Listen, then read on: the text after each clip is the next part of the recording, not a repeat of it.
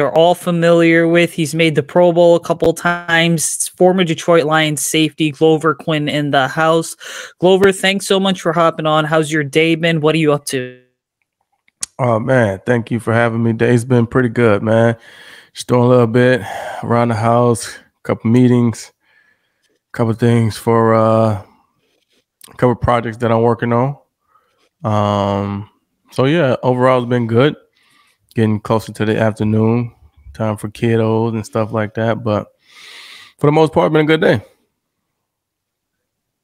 That's awesome. So, I mean, I have to ask you, right? What have you been up to before we get into all the questions? Just what's like post football life been like for you?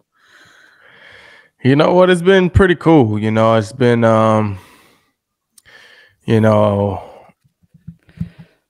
just been cool just to dive into different things.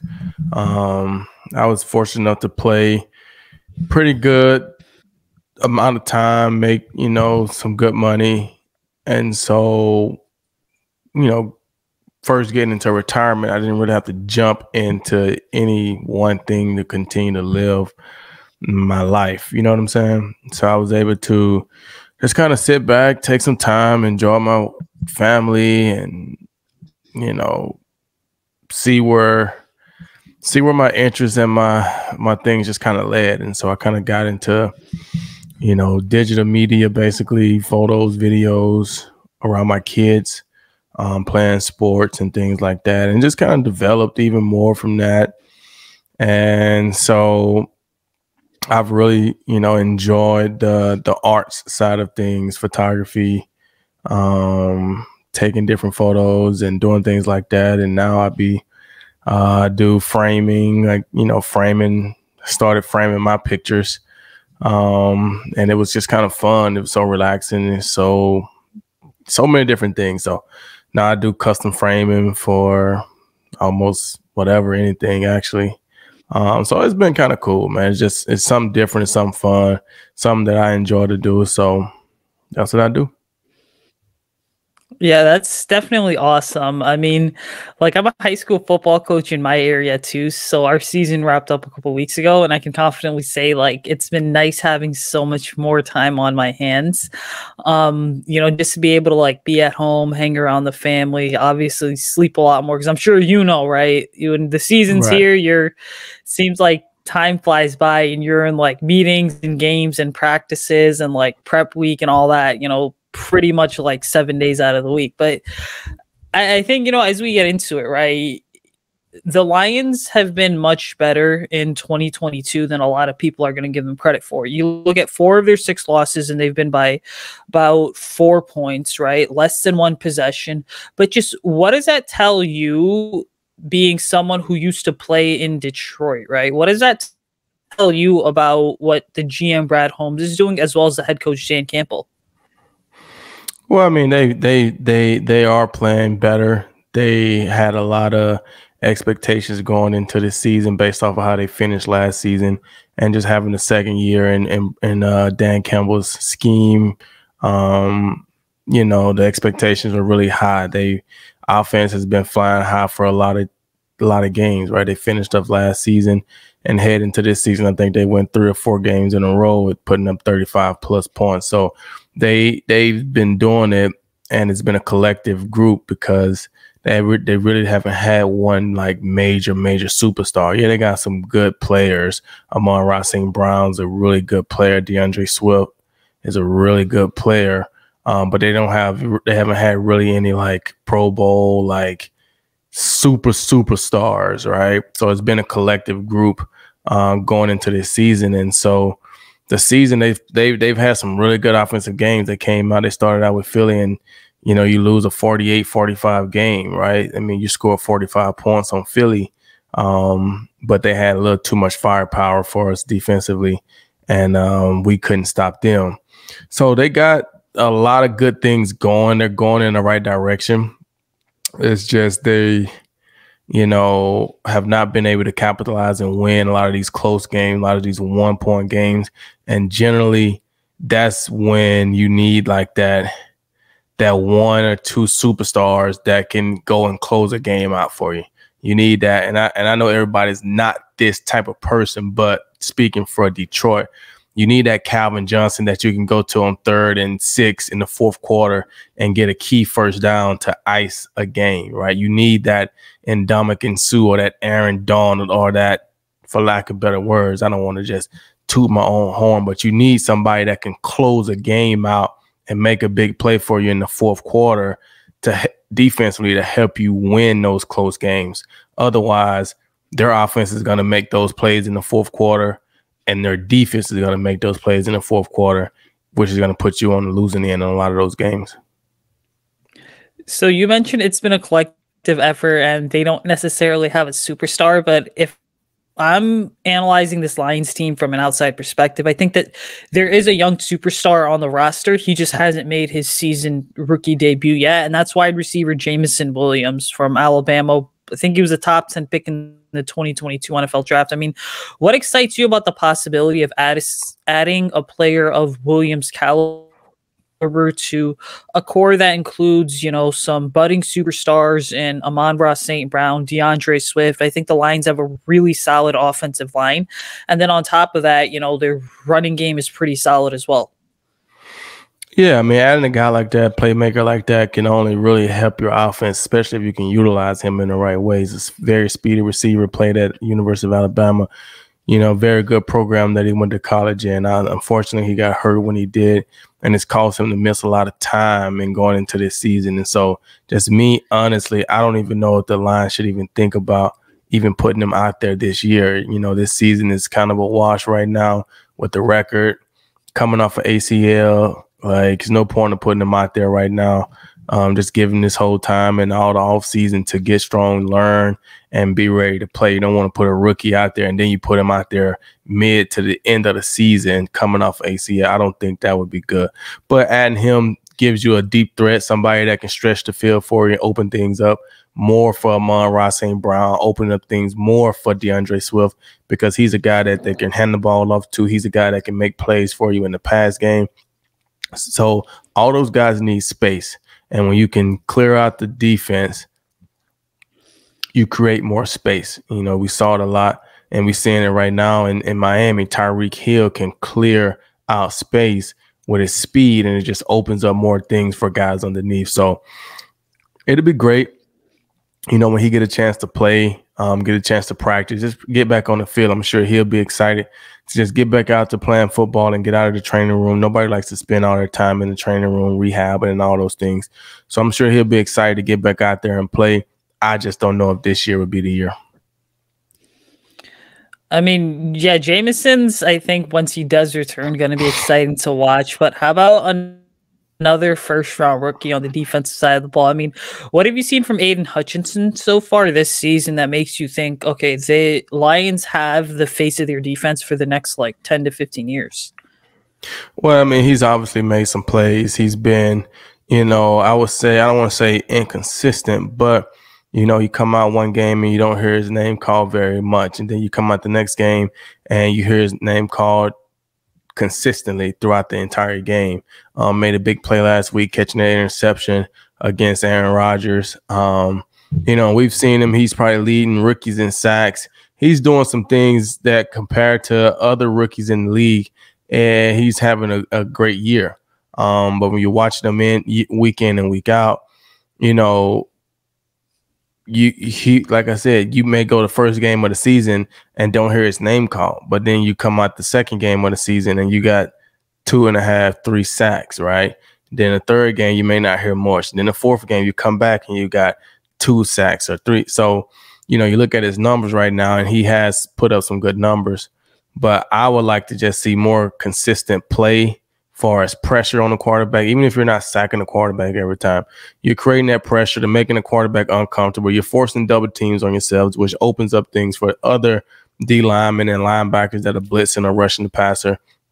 But I would have to say overall, he's had a pretty solid year so far. He's definitely going to be the face of the Lions defense for a long time. He loves being in Detroit. He's a Michigan native, so he's happy where he's at, and I think the Lions are happy with him. You mentioned the Aaron Rodgers interception, and I mean, one of the guys that's been on my watch list over the last couple of weeks has been safety Kirby Joseph. He did have 2 interceptions in the game against the Packers this past Sunday. What does a young safety like that have to do to kind of continue improving and take the next step forward? Because I think that when you intercept a player like Aaron Rodgers twice in one game, that's just a big shot of confidence to a young player. Well, I think the biggest thing you have to do is you got to look in the mirror and you have to understand, how did I get to this point? And I think that's what a lot of people don't really do. A lot of people, and I tell my kids this all the time, people don't get tired of winning. People get tired of losing, right? But people get tired of doing what it takes to win, right? So nobody gets tired of making plays. Nobody. Everybody loves to make plays. They get tired of doing what it takes to make those plays. So whether it's extra film study, whether it's extra drills at practice, whether it's whatever it is you are doing to put yourself in positions to make those plays, you got to continue to do that. So if you're working when you have 0 interceptions, you got to work when you got 20 interceptions if you want to continue to make those plays. And so he's been working hard. He's a playmaker. He was a playmaker in college. You know, these last few weeks, you know, when he kind of got the start or started playing more, especially after Tracy Walker went down, you know, he forced a fumble against the Dallas Cowboys on a big hit. And then he came back and forced another fumble the next week against Miami with a big hit. And then you come back this week and he got 2 turnovers, a big pass breakup down the middle of the field. So that's 4 turnovers in 4 weeks. So he's definitely a guy in the secondary that can make plays, that wants to make plays, that can turn the ball over by, you know, forcing fumbles, catching interceptions, has ball skills. So he's been definitely a bright spot for his line secondary, and he's young. He's young, so hopefully he can continue to grow on that. Don't get complacent, don't get comfortable, don't get in your feelings or anything about, you know, you caught 2 interceptions off Aaron Rodgers. Cool. Go catch 2 more next week. Go catch another one. Go make a play every week and continue to push yourself. That's honestly a phenomenal response. I think a lot of what you said there applies to so many young athletes. It's like you just have to consistently keep working, because you will get your big break eventually, no matter what level it's at. But just keep going, because something you do, you know, in week 9, well, week 10's kind of a reset button, because every week's a new week in the NFL. But you spoke about next week. I mean, let's get into Bears Lions. Just what do you think are the key themes here for both teams? Because it's a single win that separates both of these teams. The Lions, I believe, are 2-6. The Bears are 3-6, but they've had pretty even seasons so far. And I think that the arrow for both teams is pointing upward. Yes, I do think that. I think the Bears have played some decent football, you know, this year. They've lost some bad games, I think, kind of like, you know, the Lions have. So you're right. There's 2 kind of familiar teams, similar teams in how their season has gone. You know, I think the Lions, you know, are definitely going to have to, especially coming off the game that he had last week. You know, Justin Fields rushed for 170-something yards, right?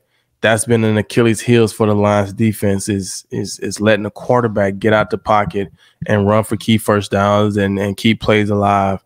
And now they're going to have a huge task, probably one of the biggest ones they've had all year outside of, you know, Jalen Hurts. But I don't even know if Jalen Hurts runs it as effectively as Justin Fields can run it. So it's going to be their biggest test this year. I think they got to do a good job of containing him and just forcing him to throw it to some of his receivers, forcing him to throw it in the pocket. And then defensively, you know, we just got to continue to do what we've been doing, continue to spread the ball around, run the ball, you know, keep Jared Goff out of obvious pass situations, mix it up on those guys, run the ball, play action.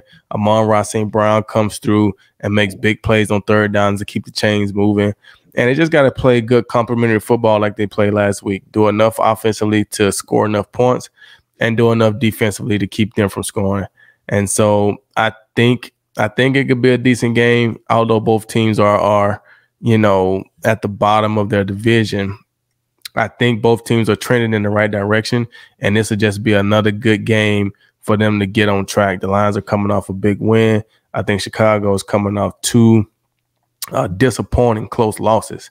I think they had a chance to win this game this past week against Miami, and I can't remember who they played the week before, but I think that game was a pretty close game as well. So it's like they're right there trying to get over that hump, and hopefully it's another week where they're still trying to get over that hump. See, one of the things that's circled on my own notepad for this game is just how does a player like Amon-Ra St. Brown perform against a Bears secondary that's got, Kyler Gordon as well as Jaquan Brisker. But, I have to ask you from a safety's perspective, right? What are you doing like throughout the week outside of watching film and scouting the other team to slow down a guy like Amon-Ra St. Brown? Well, as a safety, that's really all you can do is watch the film. That's really all you can do because, depending on your scheme and how you guys are doing things, you're not really matched up on him as much because you're a safety. He's a corner. I mean, he's going to have a corner on him. So you want to watch film so you can kind of see what they're doing, how they're using him, how they're trying to use him, when do they go to him, what are his favorite routes, what did he run all the time, like. There's a lot of different things that you can pick up on just from watching the film and paying close attention to it. So as a safety, that's really what I'm doing, understanding what type of routes he run when he's in a slot, what type of routes do he run when he's outside, when he goes in motion, what are the typical types of routes that he do from different alignments, different, in any and everything to give myself a clue. Okay, every time he lines up in the slot to the left, they like to do this and this and that. So now I've narrowed down their playbook to 3 or 4 plays. And then at the snap of the ball, I should be able to narrow it down to 1 or 2 plays. And so that's kind of the point that you want to get to as a football player, especially as a safety when, like I said, you're not directly lined up on those wide receivers, but you need to know where they are and what they like to do with those guys when they're in a certain position. So have you had a chance to watch Bears safety Jaquan Brisker at all this season or even going back to his college days? Because I think the label a lot of people have for him is budding superstar. Well, no, I actually haven't had a chance to watch him. I do know the defensive coordinator, Alan Williams, who's you guys' defense coordinator. He was my safeties coach for 4 years when I was in Detroit. So I know him very well. I know what he preaches. I know what he stands for. I know the type of guys that he's looking for. And if he's a rookie and Coach Alan Williams had anything to do with him as a draft pick, he probably plays a little bit like me. But I haven't had a chance to watch him personally. All right, you'll get your first taste this week, right? When Bears are playing the Lions, and I'm sure, you'll look at Jaquan and be like, okay, that was definitely something I used to do. But, as the Lions, for the Lions defense, right? What do you do? What do they have to do to kind of stop this 1-2 running back punch of Montgomery as well as Khalil Herbert, which is obviously leading the NFL in rushing? I mean, that's going to be a tough task, because when you have to commit a lot of guys to the run game, that opens up things in the pass. Unfortunately for the Lions, I don't know how much Chicago wants to throw the ball. I mean, Justin Fields had more rushing yards than he had passing yards last game. So you got a double-headed, running attack with the running backs, and then you add Justin Fields into it. I don't know if that plays well, for Chicago, because the Lions, I think, will definitely go in to try to stop the run.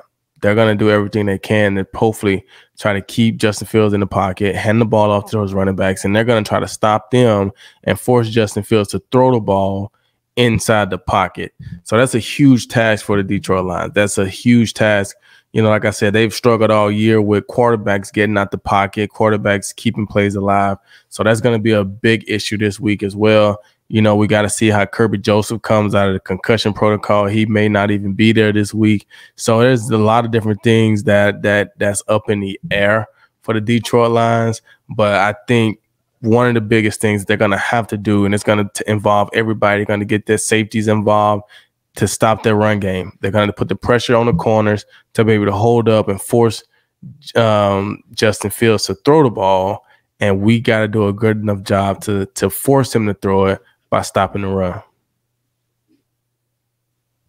Yeah, I see. I find it to be so interesting, right? Because it does seem like we've seen these quarterbacks like Lamar Jackson or Josh Allen, how to game plan and kind of go against a quarterback who's so dangerous with his legs. And I'm a firm believer that I don't think defensive coordinators and even head coaches have found like a surefire solution or a Josh Allen once they do get out of the pocket, because it's almost kind of like a pick your poison type thing. But the Bears don't necessarily have an elite front seven by any means. Their best player is Justin Jones, who's on a kind of a bargain deal. You have some solid pieces there, like a Travis Gibson, but when you don't have a front seven in front of you, right, that's playing at a high level, what do you think that's going to do for the Lions offense in this game? Because I think this is a game where if you look at the state of the Bears defense, the Lions can certainly take a massive step forward. Yeah, I mean, the Lions, they definitely have guys on offense that can play. And, every extra week, they get healthier, right? Amon-Ra St. Brown gets healthier. DeAndre Swift gets healthier. You get closer to getting some of these other guys back. So if the Chicago defense is struggling, the Lions offense would definitely make them pay for it. They're gonna play hard. They're gonna run the ball. They're gonna hand it off to Jamal Williams. They're gonna mix the ball around. They're gonna spread the ball around to a bunch of different guys, and try to get things going. Try to make something happen. So, like I said, I know you guys are D coordinator. I know some of the things that he's preaching just because I know him personally. And I know he is probably going to want his guys to show well against Detroit. So he'll have those guys ready to play. The Lions just have to do their job to stick to the game plan, stick to what they know will work with what they like to do. Run the ball, run play action. Do not put too much pressure on Jared Goff to sit back there and throw the ball 68 times like Patrick Mahomes did, or throw it 40-some times like Tom Brady. Like, we don't need to do that. We need to be still in our 24 to 29 passes, because that means we're running the ball, controlling the clock. So I think that's one of the things Lions going to have to do. But if they need to spread the game open, I think they have some guys, especially, like I said, with Amon getting healthier, Swift getting healthier, Josh Reynolds, all those guys should be able to make some plays on the Chicago defense. You mentioned Alan Williams a couple times. I have to ask you, right, for you because you mentioned he was like your safeties coach, right? But just what impact did Allen have on you throughout your career and your time in Detroit? Because I think it's very clear. Like, when I listen to Allen speak, right, in the media sessions, I mean, I get the vibe that he's like a very positive, upbeat coach, as well as just a very positive, upbeat person. And that, he brings that positive attitude and energy to team meetings every single day, to positional meetings. But the reality is that his whole thing is, it's like, hey, we're all in this together and I'm going to make you better. Yeah, I mean, Coach Allen was, he was, I would say, probably one of the best coaches that I had, and definitely the best at that time, because the thing that Coach Allen did for me was, I think he understood the player-coach relationship in the NFL. Because a lot of times I think coaches in the NFL don't look at it as player coach, they look at it as coach kid. And Coach Allen was player coach, but we were all men. So for him to come in, and the relationship that we built organically, I didn't do anything to try to brown nose or make him like me as a new coach or anything like that. I was myself, he was himself. And we just built a strong relationship where we were able to talk to each other. He listened to some ideals that I had far as things to do on the field. I listened to him and trusted him as the coach. We built a lot of trust in the practice field, in the meeting rooms, and then going out and being able to do some of those things in the game as well. We built a lot of trust. He knew that whatever the game plan was or whatever, I was going to try to get it done. And even when I did make a mistake, he would just want to know, what was I thinking? Because he knew for the most part, if I didn't do something, it was a reason why I didn't do it, because I didn't make a lot of mental mistakes. So we just built a great relationship. So for me to have somebody that I can talk to, talk about my ideals, somebody that trusted me on the field, somebody that wanted me and believed in me to be out there and make the plays, that was what I needed. That's what I wanted. And that's what he gave.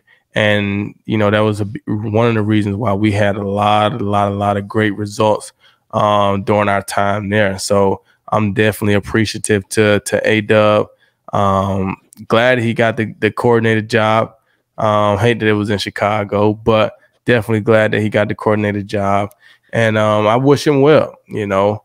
I wish him well. I know he'll have his guys ready to go, and they'll be excited and ready to play for him because they know where he came from. So I expect them to play with a little more energy defensively, but still hope the Lions come away with the dub. All right, so I have to ask you this, right? Because you're one of the few people out there who can kind of take us inside what these NFC North rivalry games are all about. But just, you know, what's it like playing in a lot of these rivalry games? Because you have, I think, in the NFC North, right? You got the Vikings, who again are like 60-something years old, but then you've got the Bears, Packers, and Lions, who have been around for like 90 to 100 years at this point. You know, I mean, it's really the rivalries. The games are going to be solid just because, but they are better when the teams are good, right? That's why we're looking at the AFC East right now, and those rivalries, those games become better because all those teams are playing well, right? So the North has always been called the black and blue division. Those guys that play tough, they play physical. That's just how it's going to be. Chicago has always been that way. So when Chicago and Detroit gets together, it's going to be another tough physical game. And we know the Lions are going to play hard. They're going to play with some grit. They're going to play with some attitude.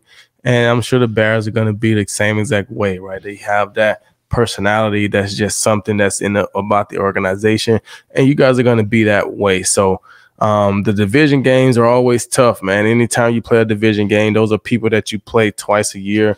So the scouting on those guys, the familiarity with those guys are always very, very, very, very high in these division games. That's why you see division games can go either way, because it's just a division game, and that's how they are. So I expect it to be a physical game. What are they playing at, in Detroit or Chicago? It's in Chicago, and I know the Bears are going to be in Detroit in like January. So if it's in Chicago, it's early November, so it's probably not super cold out there right now. Probably a little cool, little brisk air. So should be a great football weather for those guys, and it should be a fun day. I used to love playing in Chicago, although the field was not very great, but it was historic, and I love history, and I love the historicalness of the Chicago Bears organization. So I had a pleasure playing there and playing against you guys. So I look forward to be a good game on Sunday. I know I'll be there, so it's definitely going to be exciting. Before we get out of here, though, where can people kind of follow you on social media and, you know, keep up with all the work that you're doing? So you can follow me. I'm on Twitter at Glover Quin Jr.